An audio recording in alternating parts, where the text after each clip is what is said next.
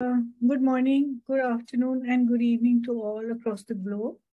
So just a tiny bit of history that Metadora was one of the first women physicians who wrote on the diseases and cures for women somewhere in the 1st century.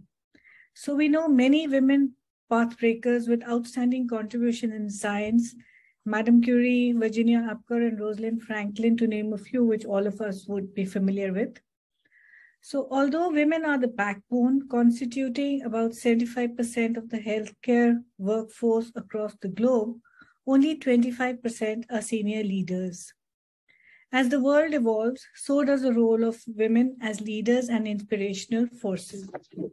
We need to recognize potential and talent and promote more women into leadership positions.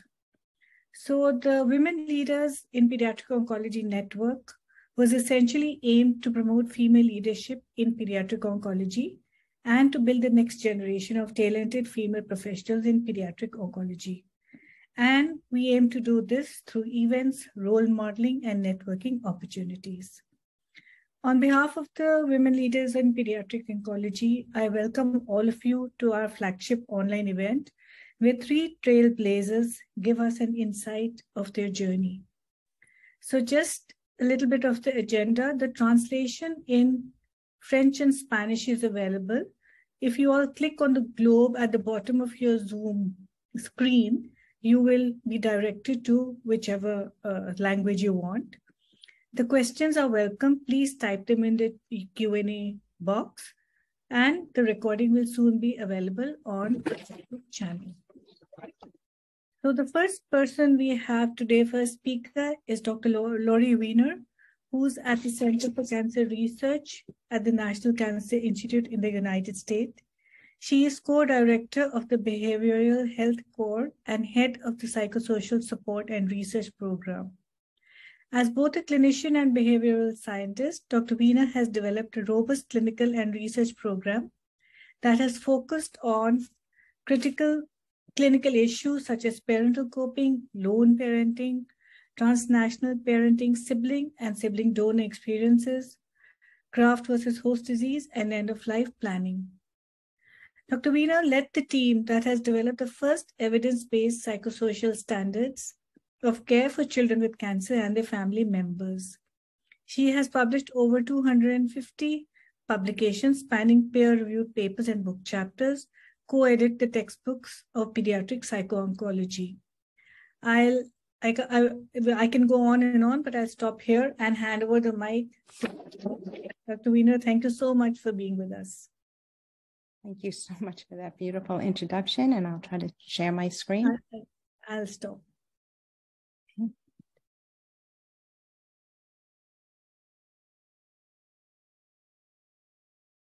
Can you see my screen?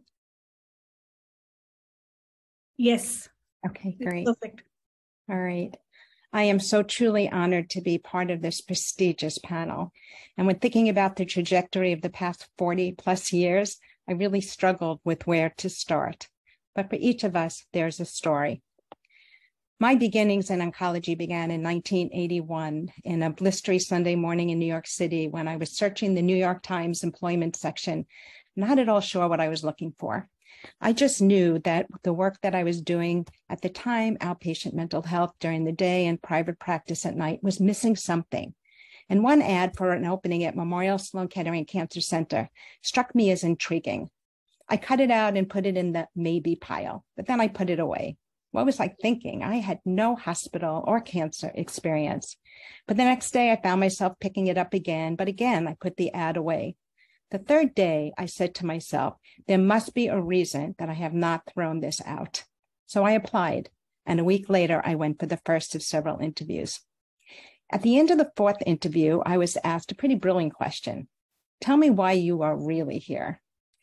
I remember being honest and said that I'm trying to figure this out myself, that I was looking for a way to use my clinical skills in a way that feels more meaningful. Her response? Thank you very much for taking the time to come in here today. I was sure I blew it. But several weeks later, I was offered the position, and I still wonder if I was their second, third, or fourth choice. I did not have an easy start. My learning curve was huge, first in terms of cancer terminology, but my biggest challenge was witnessing such extreme fear and grief and remarkable awe at their resilience. There were still two patients that remained vivid in my mind. Angelica, a beautiful and articulate 24-year-old woman with AML, and Vincent, a 19-year-old funny and engaging young gay man with rhabdomyosarcoma who underwent very disfiguring head and neck surgery. I observed their sense of disbelief at their diagnosis, their hopes and dreams and fears and anxieties that waxed and waned with the day-to-day medical events and treatments and biopsies and scans. The truth, I was not at all prepared for this work. I would listen, reflect, inquire, but overall, I felt useless. Their pain was so palpable. I eventually convinced myself that these people needed someone who could truly help them, not some 20-something-year-old with so little to offer. Perhaps worse, I was carrying their pain and frustration with me. I found myself constantly recalibrating my priorities. I pushed friends away. Their problems just seemed inconsequential. And I only found comfort in my passion, photography, spending increasing amounts of time witnessing life and searching for beauty from behind the scenes, but from behind the lens. And the accumulation of my angst, not surprisingly, was each of their deaths in less than a year. I stood by as Angelica bled out, an experience to this day I will never forget, or her parents' shriek of horror. I was with Vincent as he died, and this was the first time I witnessed agitation in the face of air hunger. Each of their deaths and the many subsequent deaths took a toll on me. It was my mother who gave me very wise advice. Give this 6 months, Lori. If it continues to destroy you and your spirit, this is not the right field for you. If, on the other hand, you could have an emotional energy for a life outside of work, then this work may bring you great meaning, but get professional help so you don't have to figure this out alone. I followed her advice. And slowly I learned to refocus my attention from my very lengthy laundry list of inadequacies to begin to realize that maybe I wasn't as useless as I imagined. And while I desperately wanted to run out of the room when the bleeding could not be stopped and breathing became labored or parents began to fight, I didn't. I remained present to witness what the family was experiencing, to listen, acknowledge the magnitude of the loss that was about to occur, and to model and encourage touch sometimes, despite my own fear. Fear actually turned out to be a great motivator. It was less than a year at Memorial, I was asked to help the chief of dermatology with the mental health needs of young gay men who were presenting to their department with rare opportunist infections, Kaposi sarcoma, and mental health challenges. This was the beginning of the AIDS epidemic, but we didn't realize that then. What a frightening time this was due to the stigma, fear, and so many losses. It was during this time that I had the opportunity to develop the first psychosocial support and research program for persons with what was then referred to as GRID, gay-related immune deficiency. If you read the book and the band plays on, you wouldn't know how many women were at the front lines caring for these patients. Believe me, they were. And it was during this time that I realized I really needed more training and began to pursue a PhD program at NYU. It was those years that prepared me for the next phase of my career. I had gotten married. My husband took a position in Baltimore, Maryland. And immediately after taking my comps, I began interviewing in the Maryland, DC area. And in January 1986, began to work at NIH to help fill PISO, to help incorporate pediatric HIV into the existing pediatric oncology program. I never expected to be what people affectionately called NIH lifers. And that first year was painful too. There were very few pediatric oncology staff who wanted to work with children and families with AIDS, and some staff left. But we persevered, and almost 600 patients later, the first treatments for children with AIDS were approved. And during this time, I was able to develop a robust research portfolio, studying really unique aspects of children and families living with AIDS, such as diagnosis disclosure, impact of public disclosure, affected siblings, fathering a child with AIDS, psychiatric manifestations and AIDS bereavement. But most important to me, I was able to capture the voices of the children through their art and words and complete my PhD. And with treatments now available in 2005, our program phased out. and I returned to the pediatric AYA oncology world. And here I was able to create a model that has continued through today and to work with an amazing team in the development of psychosocial standards of care. I'm really sorry for interrupting, Dr. Wiener. Yes. Could you just go a little bit slower because they're being unable to translate? Okay. So thank you. Thanks. Once a New Yorker, always a New Yorker. What has this program looked like over the last 17 years? Well, first, to provide excellent psychosocial care in the form of clinical services to patients and families to enhance coping and adaptation. And it's what we learn from our patients and families that help us to be able to think about the research questions that are most important to ask, generally those that there really isn't any data on and that are novel. And then what we learn from our clinical services and our research, we then are able to take and to develop and implement and evaluate new resources that can then be distributed throughout the world. The most important part is the continual integration of clinically identified and research-generated projects. Let me show you some examples. But first, being able to look in the AIDS world, the lived experience for children and families with AIDS, textbooks, the psychosocial standards of care, and most recently, a special issue looking at psychosocial issues for children and adolescents living with rare diseases. But perhaps more important to me was being able to develop therapeutic and educational resources for children and for their parents and caregivers. These are all available mostly for free on our website. Storybooks for children, an advanced care planning guide for adolescents and young adults, an electronic screening tool called Checking In, which is now available through the cancer support community, and therapeutic games, the most recent of which is the CAR T road trip to help children who are going to be undergoing CAR T therapy be prepared. So what are the lessons that I've learned through this process? Well, first, every family comes with a story, and I never stop being amazed by how important the sharing of stories can be to the relationships that we have with families. A wonderful grief counselor by the name of Dr. Alan Wolfert wrote, "A life without story is like a book without pages. Nice to see, but lacking in substance. Plus, there's healing in the telling, which is why I look to be able to create storybooks and workbooks. Not only can't we cure everyone, we can't fix or resolve all the issues that our families face. Some will find new doors to open, and others will not be able to find the peace we know they so desperately are searching for. But there are things we can do. Patients will always remember how you spoke to them, how you made them feel. Just your consistent presence is a true gift. Choose your mentors wisely, not just people who think the same way about problems that you do, but persons who will challenge you and introduce you to others to help you grow. And always remember your mentors and their birthdays. Recognize unhealthy or even toxic work relationships for what they are. I have found resolving even small grievances early is critically important. They will fester and can make your work life miserable. Is there something you need or want? It never hurts to ask. You will never know if you don't. As my colleague, Dr. Marilyn Powell would say, and be shovel ready, fully prepared with whatever your plans are in case you get the surprising yes. What is a comfortable work-life balance for one person may not be the same for you. Find what brings you joy. Ask yourself whether what you do each day when you wake up aligns with your values. Help those you are mentoring to do the same. Something that I have not mastered is that it is okay to say no so that you could say yes to yourself more often. So if the ask will impact the quality of your life, listen to that voice. And this work is emotionally challenging, especially when patients you care for deeply cannot be cured. Find a way to grieve each loss as they occur. Rituals help. Those cumulative losses will take a physical and emotional toll on the hardiest among us.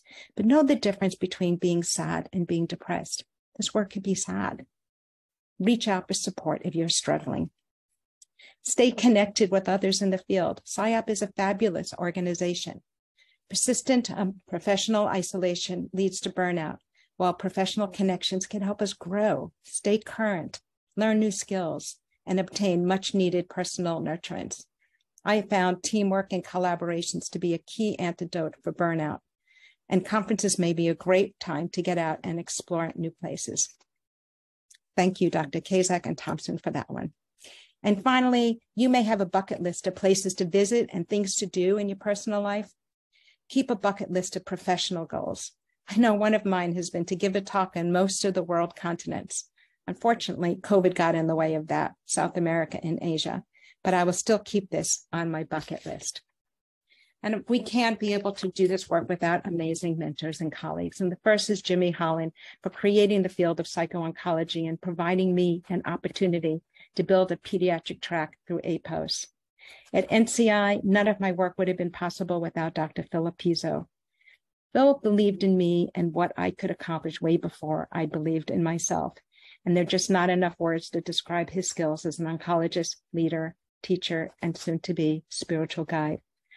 My wonderful branch chiefs that gave me carte blanche to study and create the programs that we thought could enhance the care provided at NIH.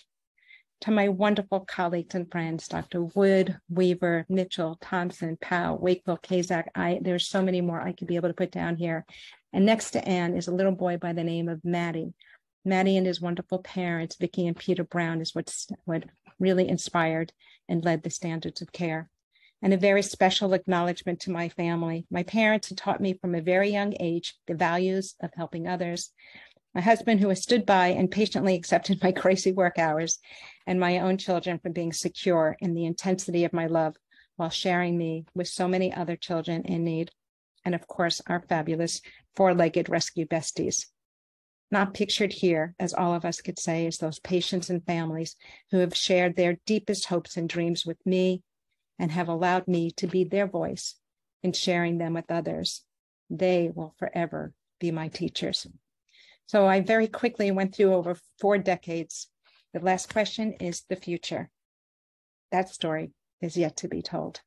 Thank you.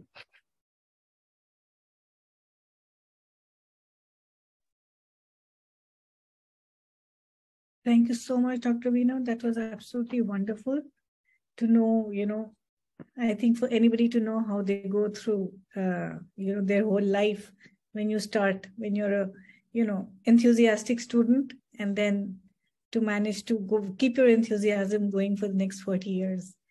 I think I'll hand over to Faith for the Q&A, or do we want them at the end? I think we're going to do Q&A at the end, Amita. So I think we're going to go through speakers and then Q&A at the end. I think that will work brilliantly. Right. Yeah. Okay. So now it's an absolute pleasure to have Rachel Hollis on board with us. And whenever I've met her a few times at PSYOP meetings, I've always felt, so good meeting her because she's so inspirational. So she's an honorary nurse advisor at the Leeds teaching hospitals in pediatric oncology in the United Kingdom, and has spent more than 30 years working in pediatric hematology and oncology in Leeds itself, and has been involved in developing services for children and young people with cancer in the United Kingdom and the local and the national level. She's been a long-standing nurse member of PSYOP, having served on the nursing committee and author of the PSYOP baseline standards for pediatric oncology nursing care. And in addition, she has been engaged with the Global Healthcare Network, which is now becoming really important, especially for promoting nursing care in the low and middle income countries. She works alongside nurse members of PSYOP and the international colleagues especially to integrate nursing into the WHO Global Initiative for Childhood Cancer. Rachel was made Fellow of the United Kingdom Royal College of Nursing in recognition of her work, and chairs the Professional Nursing Committee of the Royal College of Nursing. So over to you, Rachel. Thank you so much for being with us. Thank you very much, Amita, and thank you for that nice introduction. I'm hoping that I'm now sharing my screen, and could you just confirm that for me? Yes, yep. It's absolutely fine. Looks great. Great, thank you very much. So as Anita says, I'm a nurse. I work in the United Kingdom, and I live in the beautiful county of North Yorkshire, where it's very cold, being winter today. So greetings to everybody from the UK and from Yorkshire. Like Laurie, I'm going to talk first about my nursing journey, similar length of time, I think. So for 4 decades working in nursing. And when I sort of mapped it out, it looks fairly well ordered and quite planned, going through from being a student to a staff nurse in paediatric oncology, to a ward sister, to a lead nurse for children's cancer. But actually it wasn't planned like that at all. So I started my nurse training back in 1982. I trained as an adult nurse. I had no particular interest in paediatrics. In fact, the paediatric placement was the one that I was probably looking forward to the least when I did my training. But I got to the children's ward at St Mary's Hospital in London, where I did my training, and felt that actually children's nursing was probably where I wanted to be. So I continued for a short time in adults before then going on to train as a children's nurse. Not quite sure where that would take me. During that training, then I had a placement on the paediatric oncology ward. Again, it wasn't a placement I was particularly looking forward to. I thought the work would be difficult. But when I walked on the ward, I realised that that was where I wanted to be. Like Laurie, I have very clear memories of some of the first children that I looked after, and not just the children, but their families. And what I valued very much was getting to know the families, and this was a field of nursing that I decided to stay in, and went back to work first as a staff nurse on the paediatric oncology ward in Leeds, and then became a ward sister on the same ward. That period as a ward sister is in many ways one of the most rewarding roles that I had during my career, where you know every day what a difference you're making, not just to children, young people and their families, but to the team that you have around you. And I think it's a role that is often perhaps not valued as much as it should be, but it's a really valuable role in making sure that services run safely and that children are well cared for. So that was a role that I enjoyed and stayed in, as you can see, for more than 20 years. And then, but what I also realised, and this is something that I will come back to as I talk, that sometimes you need to be able to be at a different level in order to influence change and to make a difference. And so I moved a little bit away from the bedside to become the lead nurse for children's cancer in Leeds.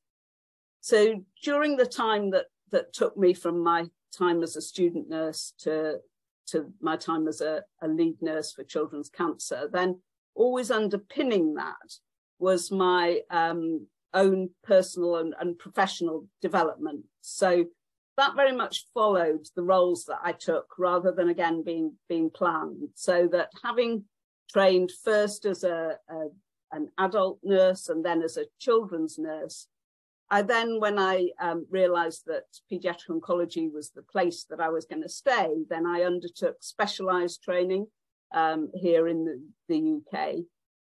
And as I developed in my role from that of a ward sister to a lead nurse, I recognised a need for greater underpinning of my practice, and undertook at that stage a master's degree. Now, Amita introduced me as an honorary nurse advisor in children's cancer. That's because I have now retired from my clinical practice but I remain a registered nurse. I remain active in paediatric oncology. And so when I think about my development, actually retirement has been an important part of my professional development, learning, taking new opportunities and new skills. So carries on underneath. And although I think I'm sharing some of what I've learned with those who are at towards the beginning of their careers, I think there's also some things I might want to say to some of those of my peers who are maybe beginning to think about what the future holds in terms of as their career moves on. So that gives you an overview of my professional career up until where we are now. And I just want to reflect on some of the things that I've learned along the way. And actually, really, Laurie's points about stories really resonated with me, because I think one of the most important things that I've learned is about the importance of listening, and in particular to hearing children and families telling their stories. You can hear so much. You can hear so much about what brought them there, and you can learn about how, as a nurse, as a healthcare professional, any healthcare professional, how we can really make a difference to the experience that they come with. So I think listening to children and families, listening to them telling their stories is probably the greatest lesson of my professional life. But equally, listening to members of your team. So I think that while caring for children and young people has been one of the great joys of my professional life, so has been building, sustaining and developing the teams that I've worked with. And listening is important there, to understand what matters to individuals, and to understand what makes people work, what makes you able to support them to give of their very best in the workplace. But the other people that you sometimes need to listen to are those who you want to influence in whatever sphere you work in. Again, you need to understand what it is that they're looking for, and to think about how what you do can contribute to their own agenda, so that you can make the change that you want to see. So listening is critical. But I think also one of the things I've learned is to take the opportunities that come along, because you really don't know where they'll lead you, and you don't know the skills that they will give you.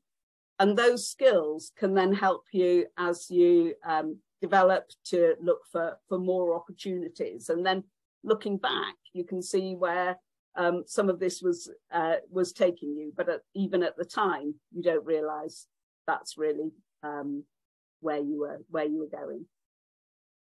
I think for almost anyone in the healthcare workforce, and in fact for people, we want to make a difference. You hear that so often when I interview people for a job. Why do you want this job? It's because I want to make a difference. And so it's finding the ways that you can make a difference in the work that you do is really important.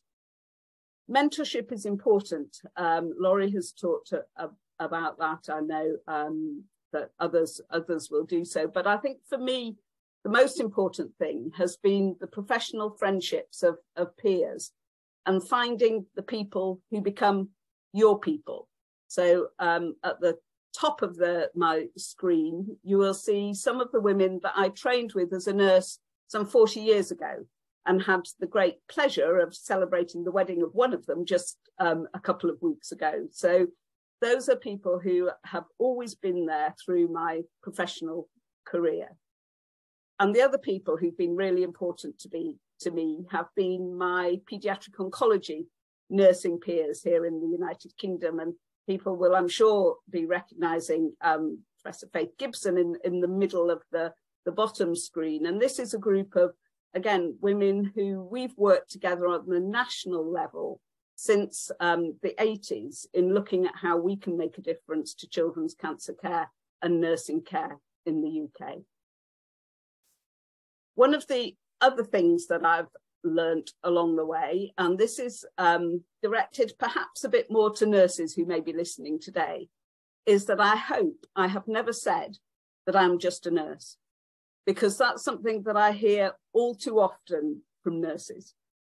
And nursing in the UK, at least, is a majority female profession. Amita talked earlier about the percentage of the global health workforce that is female. Now, of course, more than 50% of the global health workforce are nurses. And in the UK, 90% of nurses are women. And I'm very aware that's different in a number of different countries. And nursing has too often been seen as unskilled as women's work and can sometimes be undervalued. But we see leadership in nursing everywhere. It's often invisible. And it's really important that we're able as nurses to articulate what it is that nurses do and to value the profession and the contribution that we make. And I'd just like to highlight to those who are nurses, but also to others, two really important writers and thinkers in this regard. So Suzanne Gordon and her books From Silence to Voice, and Jennifer Jackson, who's recently done a lot of work on articulating what it is that nurses do and contribute not only to patient care, but to healthcare systems. So one of the things is never to say, I am just a nurse. And then finding the places where you can make a difference. And I think for wherever we are in the healthcare professions, it's in the local setting where we begin to develop our skills. We establish the building blocks of our career. And for many people, that may take them to different organisations. For me, I stayed within the same organisation in Leeds, but then reached out to look at where I could make a difference at the national level. And for me, that was through our Royal College of Nursing. And I think very important to contribute to and be involved in the work of a professional body, whichever profession you come from. And our Children's Cancer and Leukemia Group, again, thinking at that national level about how we can develop services further for children and young people. Amita has mentioned my involvement with SIOP. Laurie mentioned SIOP as well, such a critical organisation for making a difference to children's cancer care on the international level. And certainly that, for me, has been some of the most rewarding work that I've done, and particularly in these later stages of my career when my focus shifted more to the international arena, where again I've made such strong professional friendships which sustain the work that we are all able to do. But I think it's also important for us as healthcare professionals to think about how we contribute to civic society. And for some, that's through politics. For others, that's through faith organisations. For me, it's been through the work of charitable organisations. So here in the UK, our national children's charity, Young Lives Against Cancer, and then World Cancer UK, which I'm sure many on the call will know about, and where I've been able to take the knowledge and skills developed through my career to this point to a wider stage. And I think that's where I'm sort of directing some of my thoughts to those who are coming towards perhaps those later stages of the career, to think about how we can continue to make a contribution, to make a difference, because it's by making a difference that we also can gain what I think can be one of the most rewarding things, which is the recognition of our peers. And I think for me, one of my proudest moments was being awarded the SIOP Nursing Lifetime Achievement Award. But just recently, I was awarded the fellowship of the Queen's Nursing Institute, an institute of nursing in the UK, and was very privileged to receive that alongside Elizabeth Iro from the WHO and Howard Catton, who's the chief executive of the International Council of Nurses. And when I think back to where I started some 40 years ago, it's that importance of taking opportunities, recognizing the value that you can make, and taking that forward into a career. So thank you. And I'm sorry, I think I've gone a little over my time, so my apologies for that.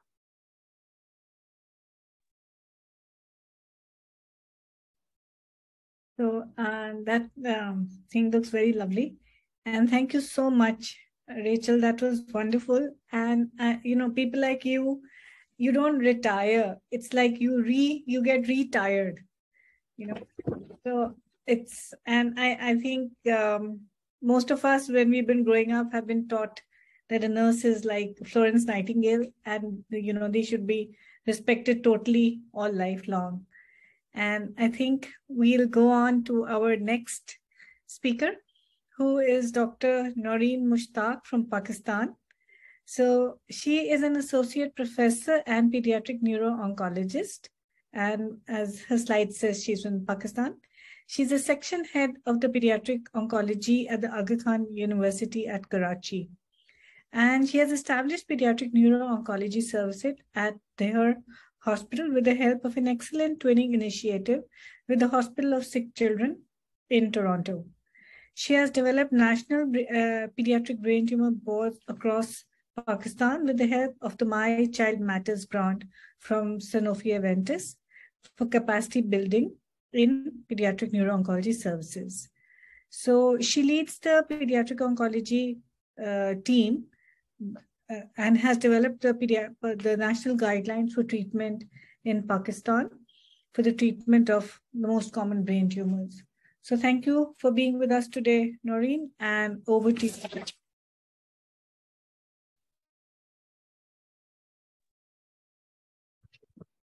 We can't hear you, Naureen. Can you turn on the mic? Yeah, can you hear me now? Yes, it's perfect. Thank you. Thank you. So thank you so much. And hello, everybody. And thank you so much for joining today. And thank you, Faith and Tessie, for inviting me to give a talk in this auspicious event of PsyOp Women's Leader in Pediatric Oncology Network. So as Amita has already told you that I am from Pakistan.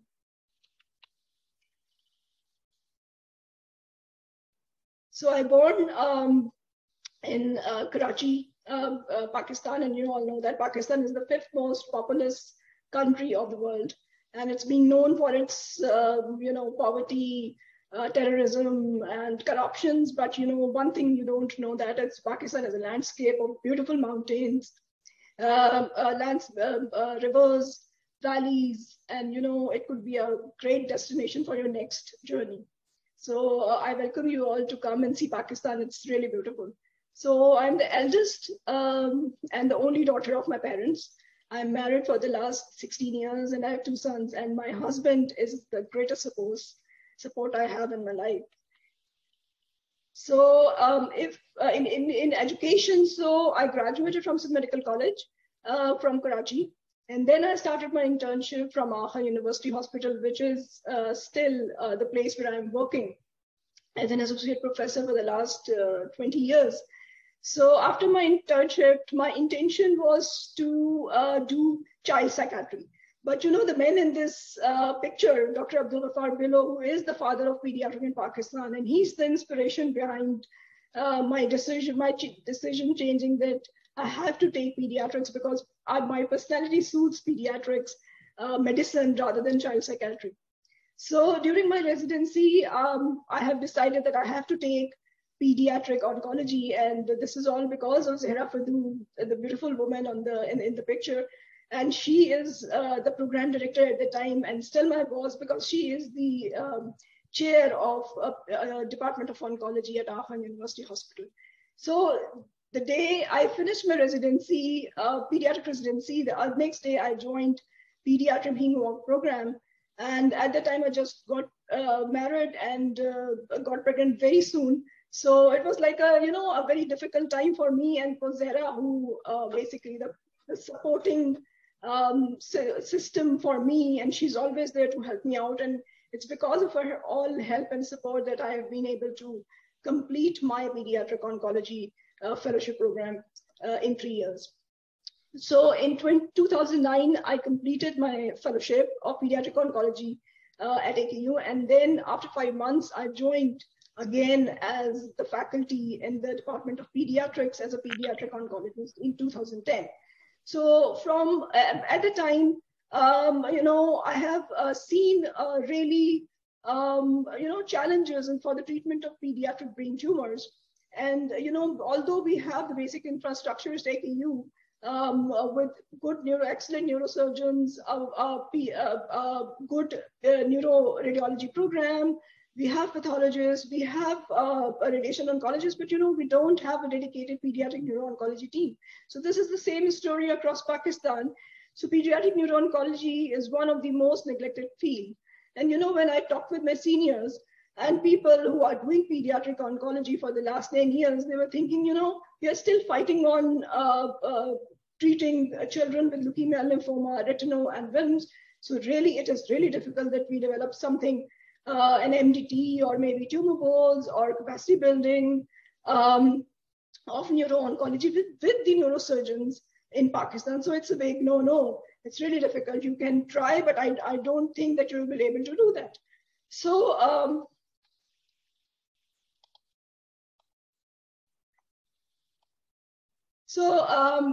but fortunately, I got the Faculty Development Award awarded by the Aachen University in 2013. And then I have decided to take my specialty training of pediatric neuro-oncology from sick kids. And there, as someone has really said, that choose your mentors, but actually I was not, I did not choose my mentor, but I actually blessed with one of the best mentor.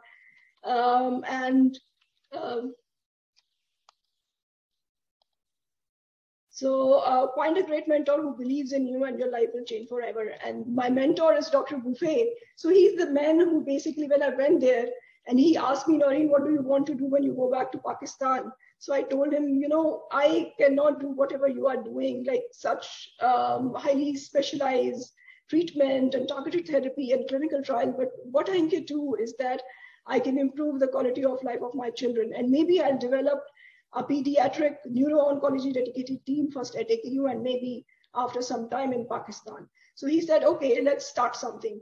So we have started this twinning initiative back in 2014 when I came back to Pakistan. And since then, it has been running successfully every month. So it was started with the help of monthly tumor board, which was Zoom linked. And it's not only with AKU, but we have joined hands with other colleagues in Karachi, and one of my friend and colleague from Indus Hospital, Dr. Syed Amar Hamid, he's the one who basically joined hands with me, and he's always there to support children of brain tumor at his center, and he's the one who basically helped to develop pediatric neuro-oncology in Karachi. So in this program, we basically invited neurosurgeons, neurosurgeon pediatric oncologists across Karachi, radiologists, radiation oncologists, and pathologists. And we discussed patients from 3 to 4 centers of Karachi. And then, with the help of this initiative, we have developed management guidelines of our patient. We have more referrals. We have basically have, so our patients have better quality of life. So after this, it's not only that we have started this tumor boards program, but we have also started having targeted therapy in Pakistan as compassionate access. Through our compassionate access program, we have sent samples to sick kids where many of our patients got a proper and appropriate diagnosis, and treatment was provided accordingly. So this whole program helped us immensely. So after this, we have established a pediatric neuro-oncology dedicated team first at Aachen Hospital. Then Dr. Amar started a dedicated neuro-oncology team at Indus Hospital. And we also we helped other centers to develop their pediatric neuro-oncology services in Karachi. But we just recently published one of the paper in Pediatric Blood and Cancer about our 7-year-long training program initiative. It's about building the ecosystem of pediatric neuro-oncology care in Pakistan. So then we were fortunate enough to got this grant in 2019. So the capacity building we have started first at AKU. We then intend to develop this capacity building across other centers of Pakistan. So this is by Child Matter Grant, by Child Matter Grant, and by Sanofi. And it's not only myself that I have started this, but I've started with 5 of my colleagues. So if you see this man is one of the best pediatric radiation oncologists. Is Dr. Bilal Mazhar Qureshi. He is part of our team, my nurse Anam, who is really great in helping our patients all along. Dr. Shahzadi Resham, who is the first pediatric palliative care physician in Pakistan. Dr. Salman Kirmani, who is a pediatric chair, and he's a geneticist and endocrinologist. Dr. Khurram Minas, who is the pathologist, who help us all along to develop our initiative first at AKU. And then he's the one who helped me all along to develop capacity building across Pakistan. And Dr. Gohar Javed, who is the best neurosurgeon of Pakistan. So with the help of my team, we have established a network of tumor boards. So we are doing 4 tumor boards per month. And from 2019 till now, we had around 108 sessions of tumor boards and discussed more than 480 cases, 400 cases till now.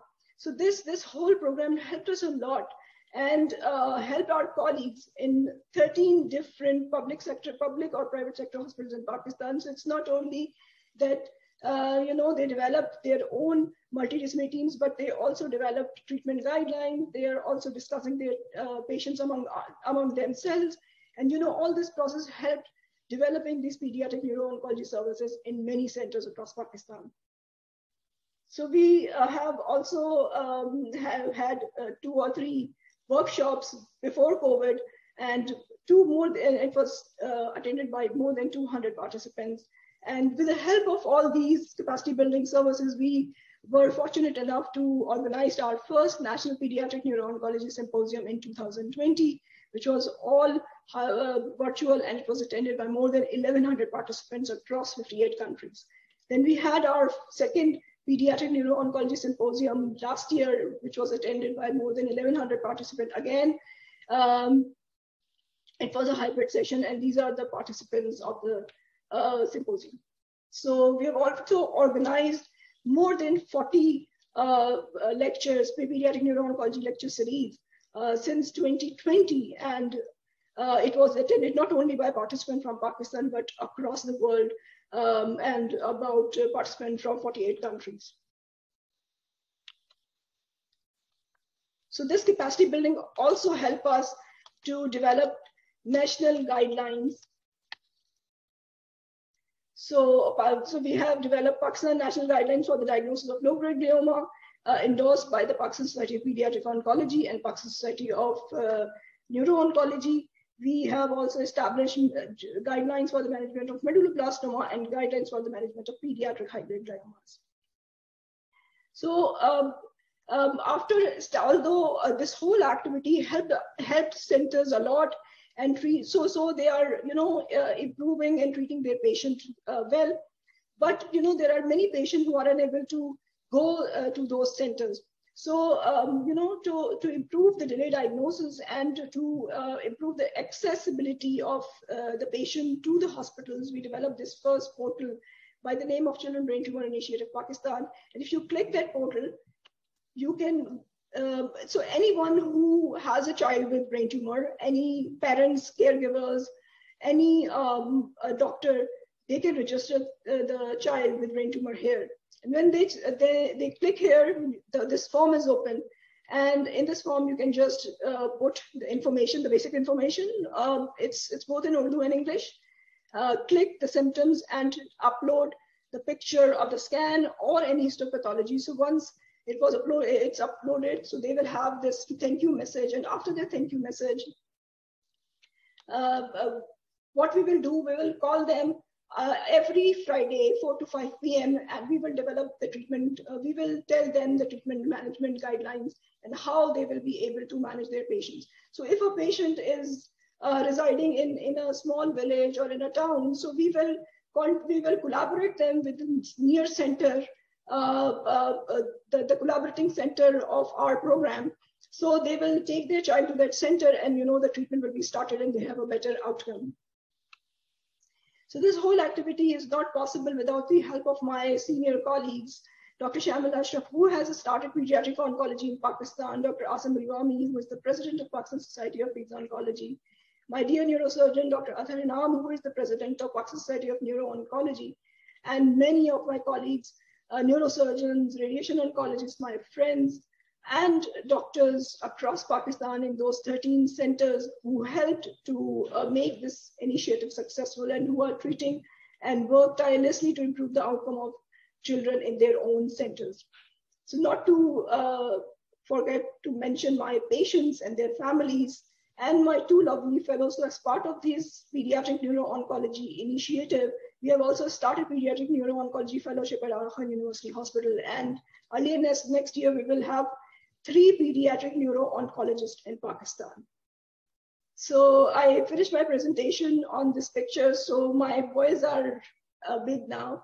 So, and so all this initiative cannot be possible with the help of my friends, the support system, my family, my parents, and of course, my mentor, who is always there to help me out and without whom I may not be here and telling you my story. So the lessons I have learned during all this journey is that everything is possible. So if I can do it, anyone can do it. Just if there's difficulties in life, just take a deep breath, step back, and then move forward. So your family, friends, music, traveling, and nature are the healing objects in your life. So thank you for patience listening. Thank you, everybody. Thank you so much, Naureen, for that wonderful, inspirational thing that, So it's like the Nike advertisement, which says, just do it. So I think that's the message which, everybody can get, that you can just do it. And we've come to the end of our 3 absolutely amazing talks by 3 wonderful women. And I think I'll hand over the mic to Faith now to carry on with the question and answer session. Thank you, Amita, and thank you so much, everybody. Yeah, absolutely. Fabulous leaders in their field. I'm just going to share my screen, and I have to remember to speak not so fast. My job, just to bring us to a close, really, is to help with some of the questions we've had in the Q&A. And I would encourage you, please just add into the Q&A. We may not get through all of those questions in the time we have, but we can certainly go back to you with some responses. And you can write your questions in French or in Spanish, remember, because they will be translated. We are due to finish at 2 o'clock, but if we go just over that, then that is absolutely fine. There are some questions already in the Q&A, so I'm going to start there. Obviously, some fabulous comments about how great it was to listen to people. And then I've got a question from Brigitte Müller. And this is to Laurie.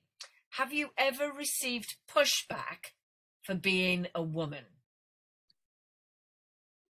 That's a great question. And hey, Brigitte, the first half of my career at NIH, the branch chiefs were men. I never applied for that kind of leadership position, which most of the leadership positions were men at the time. So I've been very fortunate that really women have been provided with opportunities to be able to grow and to do the work that they want to be able to do. But I think as you move up the ladder and into some of those directorship positions, it's still pretty heavily men. I would hope that this has really been changing. but I've been fortunate for myself for the kind of work that I'm doing, that it hasn't been a challenge. Thank you. And I guess I'm just going to follow that on with a question from Courtney. Courtney Sullivan, who is a nurse. And it's a great question. And obviously it's saying great trailblazers we've listened to. And this is really, anybody could have a stab at this. But Rachel, I'm going to start with you. What are some of the key ingredients, words of wisdom you could share with us that kept you going along the way? That's a nice question. It is a nice question. Thank you.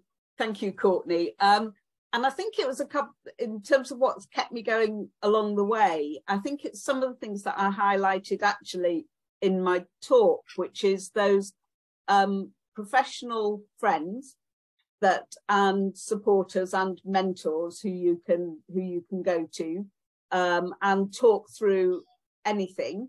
But I think probably the most important thing is about making a difference, finding a way to make a contribution, whatever that is. And sometimes that's very immediate. So when you're at the bedside, that is, can be generally very immediate, but sometimes it takes a long time. And I think sometimes for me, it's looking back at a change that may have taken 5-10 years to come to fruition and recognizing that, something that you have done has made a change, has had an impact, has made a difference, even though it might take a long time to recognize that. And I guess that's the benefit of being able to look back over the lifetime of a career. Thank you, Rachel. Naureen, would you add anything to that? What would be what's kept you going, other than the lovely pictures you showed us of the outdoor, your family, all those great things? What else would you add? So for all my dear colleagues, so life is all there for you.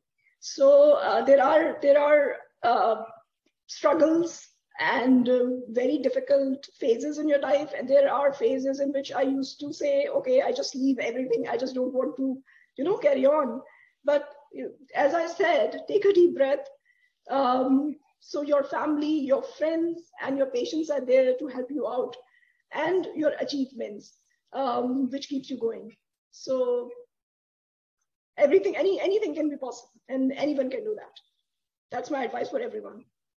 Thank you. Thank you. Laurie, would you add anything before? We've now got lots of questions coming in, but Laurie, what would you add on to that one?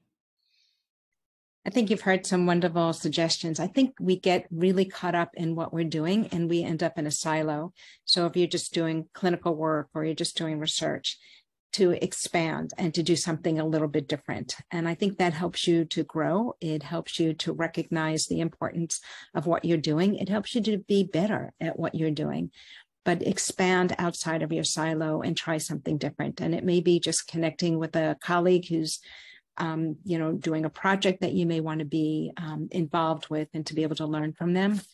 But there is always learning to be done. Getting too comfortable in one place, it will stop people from being able to expand and to be able to grow in their respective fields. Thank you. Laurie, I'm going to sneak in one of my own questions to you before I go on to the highlights here. But everybody spoke about mentors, but just how do you choose a mentor? I'm not sure we are ever really clear on how do we go about that? Everybody spoke about them, but how do we choose? Well, sometimes it happens by happenstance, and where you're working. But if you are interested in a certain area, and you know that there is a leader in that area, I just say reach out to them and to be able to let them know who you are and to see if they were willing to be able to give you a little bit of time to be able to talk about your career trajectory, things you want to learn, if they have projects you can participate in. I found that people are really open. They may not have any time, but when it comes to junior faculty or people who are relatively new in the field, people want to share their lessons. And if they can, be able to help you, I have found that they will refer you to somebody else who can. But it's taking that first step and reaching out to someone who is involved in an area that you would like to be able to learn more about. I like that idea of taking the first step. I think that's a really important thing. I get emails all the time from people, you know, in different areas, or dyadic coping, or just something that they've seen that I've published, and it's welcoming. Great, thank you, Laurie. And then Kathy Pritchard-Jones, many of you I know will know Kathy, who's our past president of SIOP, and she's asked a question, which I'm going to ask of each of you.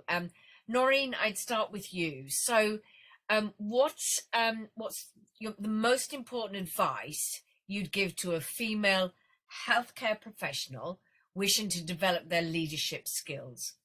And you'll each have a chance to answer this. Naureen, what's the most important thing advice you'd give to one of your female colleagues? It's actually hard work, persistence, hard work, and patience. I think anything can be achievable. So, but when you lose your patience, you know, when things are not going right, so that's the things that, you know, can cause hurdles. So just, you know, continue your hard work with patience and perseverance, and you will achieve your goal. Rachel, anything you'd add?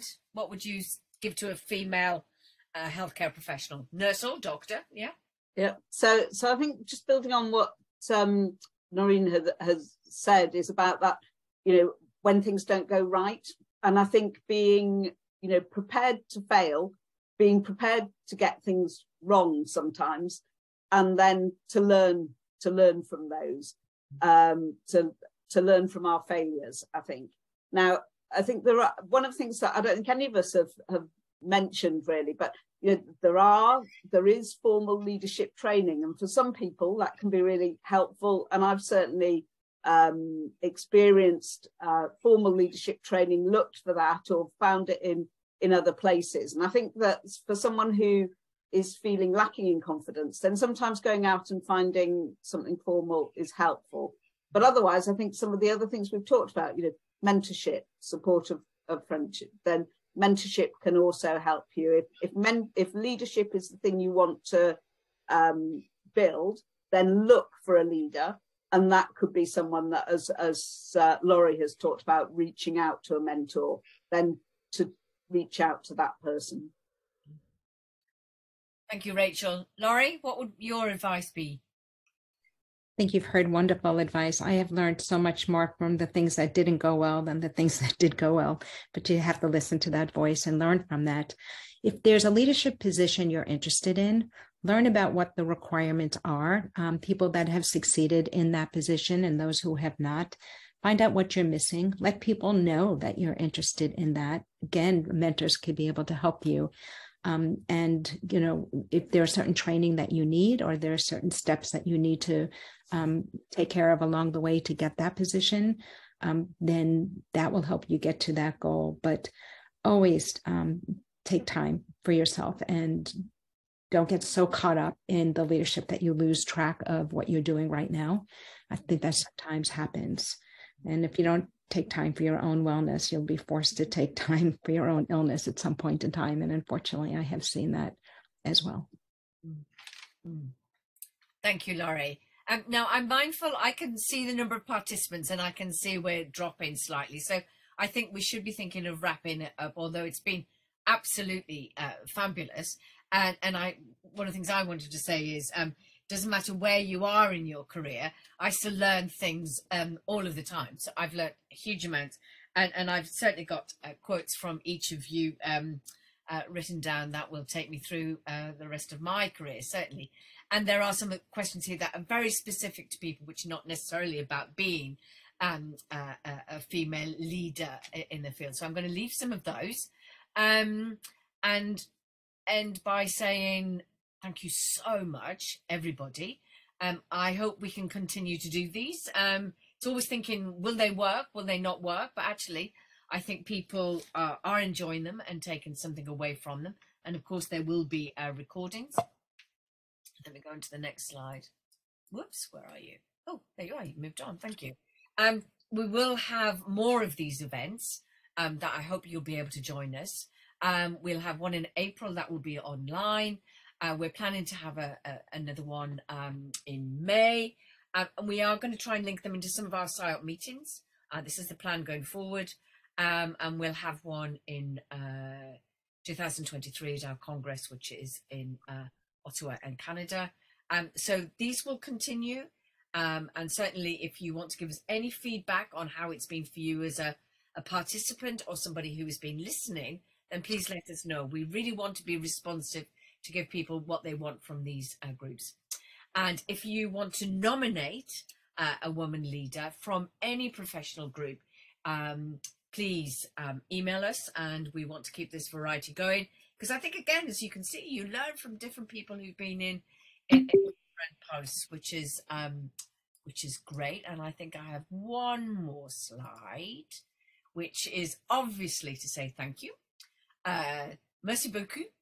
Muchas gracias, and that's my best in terms of language that I can sum it up. But please, if you or anybody who's joined us today, if you're not a SIOP member, please do consider joining us.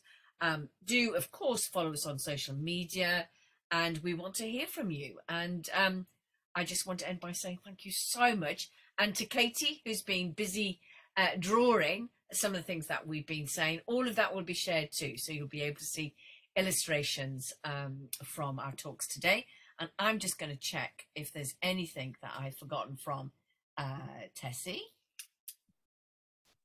Faith, can you stop sharing your screen so we can see the drawing? Yeah, I can. Can I bring the drawing up bigger? Ah, brilliant. Thank you, Katie. Thank you. Thank you very much, Katie. Looks amazing. Thank you very much. Always good. Thank you, Katie. That's great. Tessie, anything else we need to say to close this? Obviously, thank you to everybody who's been part of this in terms of the organisation, behind the scenes, front scene, and of course to our interpreters. Tessie, anything? No, thank you very much to our audience and to all the questions that we heard, and also to our translators and our amazing speakers. We really appreciate it. Thank you, everybody, and enjoy the rest of your day, however short or long it may be, in whatever country you are in. So thank you so much, everybody. Bye. Bye. Thank you. Bye-bye. Thank you. Good night.